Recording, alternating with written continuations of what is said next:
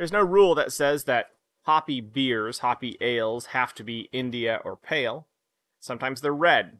Take, for instance, Double Mountains IRA, which I drank last year sometime. Or this, Cascade Lakes Red Haze, hazy red ale.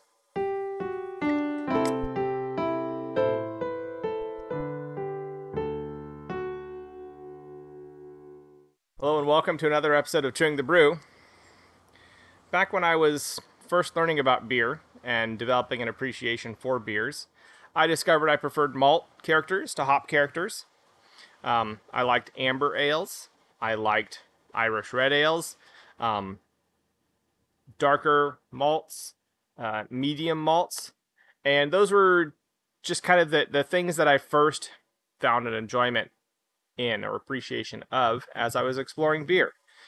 Going back historically, the kind of beer building, the English bitter, that thing, however you describe it, it's a brown ale, and you don't really see English bitters anymore advertised as such. Instead, you find that malty, earthy, hoppy beer found more commonly in the modern amber style, which in a significant extent is simply a rebranding of the English bitter or the brown ale.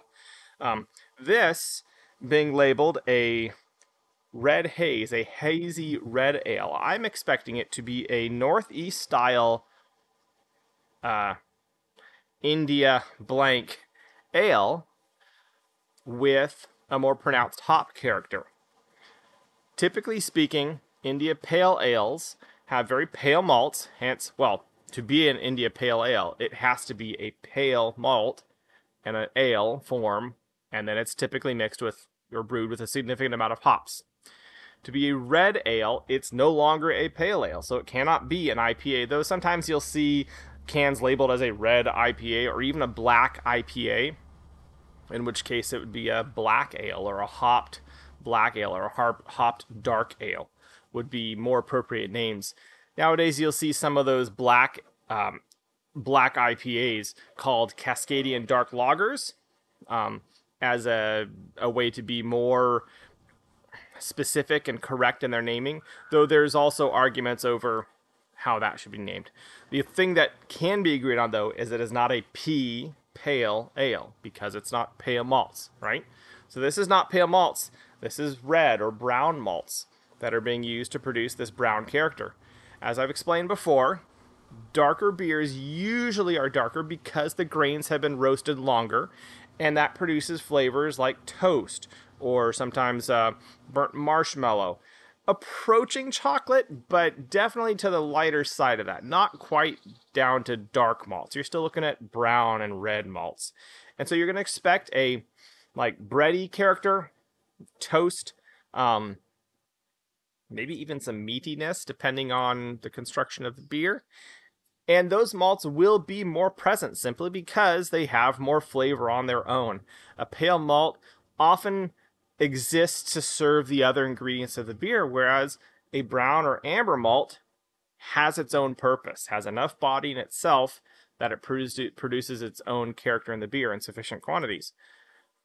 Mix together a strong hop character and a strong malt character, and you tend to have a very interesting beer. Personally, I find these an approachable way to get into IPAs in general or hopped beers as a style because you have this more familiar, broadly enjoyable toast roasted malt character, and then you're bringing in these less familiar or possibly less appreciated so far hops to that. Anyways, all that preamble out of the way, let's see how this one stands up. Oh, that's interesting. Okay, so I'm smelling the hops. They're there. A little bit to the soft side. Slightly tropical. I really should study hops and start understanding what they're different, trying to identify the hops by their aromas. But the hop aroma is there. And there's a slight nuttiness, which I would expect Nuttiness would be another character common to amber or brown ales. So there's definitely a nuttiness in there. That's interesting. Let's see how it tastes. Frankly, there isn't a whole lot to the nose on this. I mean, it's there. It's just there's not a lot. Sticking it all the way in, there's maybe a hint of apple juice and maybe a sorghum. That's interesting. It's reminding me in some ways of the some of the gluten-free beers I tried. But we all know how that turned out. Let's drink this and see what it's like.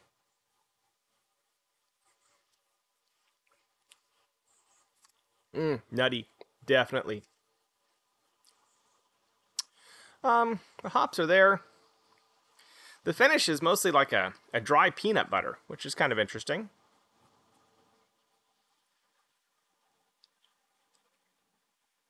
Yeah, okay. This is interesting. So, Northeast IPAs, hazy IPAs. You expect them to be tropical, mellow, kind of soft, maybe a little bit sweet. Those characters are in here. They're definitely more present to the taste, to the tongue, than they are to the nose. Might be because there's a breeze outside, blowing the head away too quickly, whatever. I'm not in a hermetically sealed, carefully controlled tasting environment. Ugh. But what you get with this is a nutty, not really toasty, definitely nutty, like soft nuts. Maybe hint of walnut, pecan, maybe even cashew. And then that fades to like a peanut butter. But then over it, you get this really interesting, mild, tropical hoppiness, a la hazy IPA. It's interesting. It's very interesting. They're not battling the two flavors. But at the same time, I don't know that they are tied together particularly well.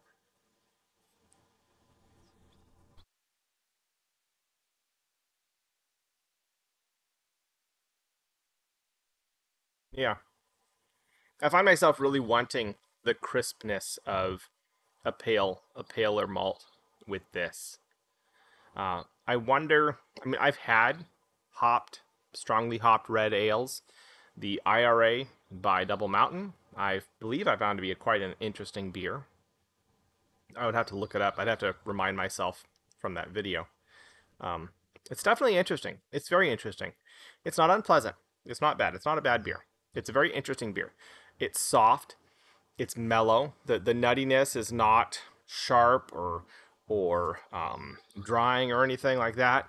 And then the combination with the tropical hops makes for just a very unexpected, very interesting flavor. I mean, I don't know what else I can say to that. It's an interesting beer. It's a very interesting beer. Kudos to them for trying, right?